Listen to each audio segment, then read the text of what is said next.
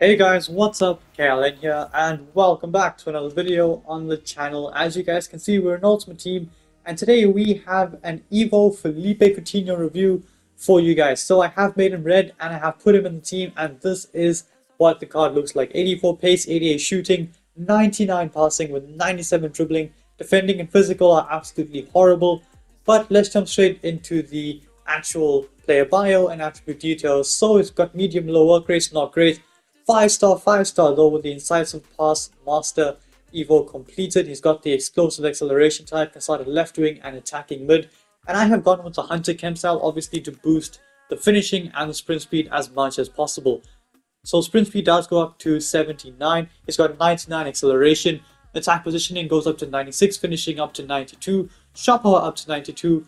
Volleys gets maxed out at 99 and penalties goes up to 90. Passing is absolutely phenomenal. Only long pass is not 99 rated, and dribbling looks absolutely crazy, with again everything being 99 rated except for the reactions at 90, the dribbling at 96, and the composure at 92. The defending doesn't really matter, and the big problem on the card is the stamina being at 68. He's definitely not going to last full 90, but he does get the incisive pass trait. And with that being said, I'm going to try this card out at cam and left forward in a 4-1-2-1 narrow and 4-3-2-1. So without any further ado, let's jump straight into the gameplay highlights with 93 rated incisive pass master Phillipe Coutinho.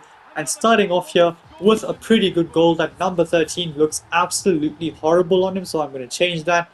But I can only do that after this game is over. Here, Odegaard gets it into Coutinho. Wonderful bit of skill. Can I just maybe create a goal scoring chance here? Stays on his feet, does very well.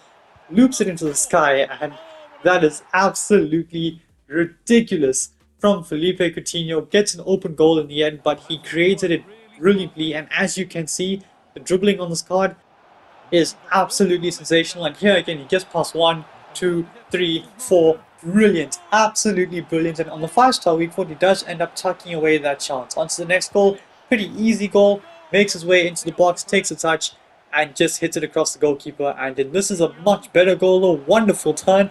Keeps the ball very close to his body, and he's able to spin around in the box and smash it into the near post. Finally, we do give Phillipe Coutinho the number 10 shirt, and starting off with a beautiful chip shot wearing the number 10.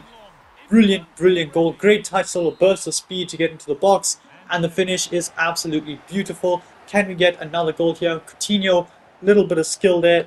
Still has it here, Coutinho. It's absolutely brilliant. Wonderful run from him. Again, I'm loving that little scoop move to get over the defender. It does seem to work quite often, actually. And here again, wonderful turn, little burst of speed.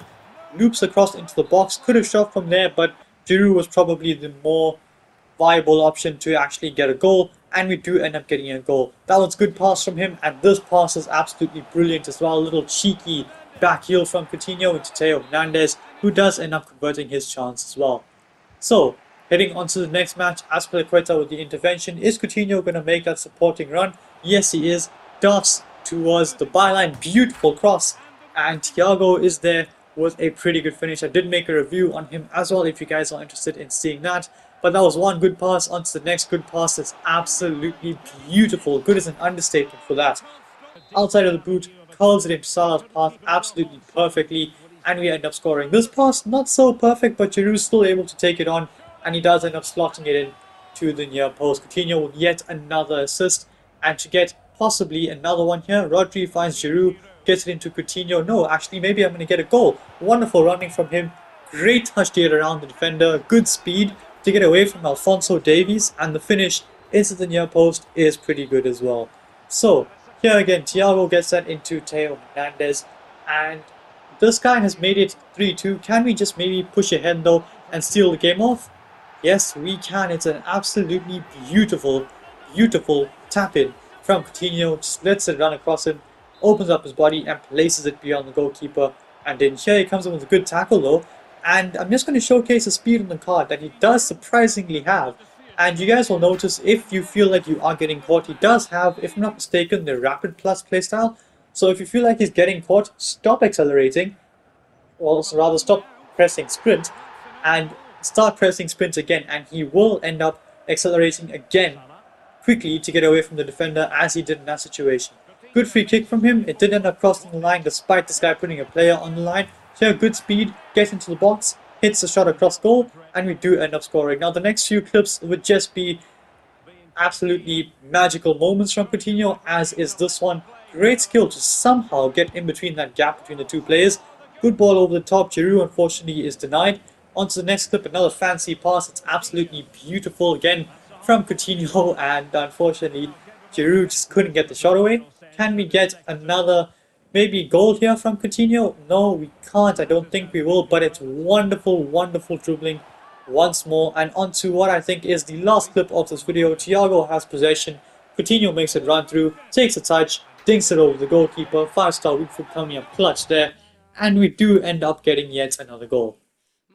So guys, with that being said, it is time now to review the card. And as you guys will see from the player bio, he's actually had a pretty solid goal return as compared to the start, if I'm not mistaken.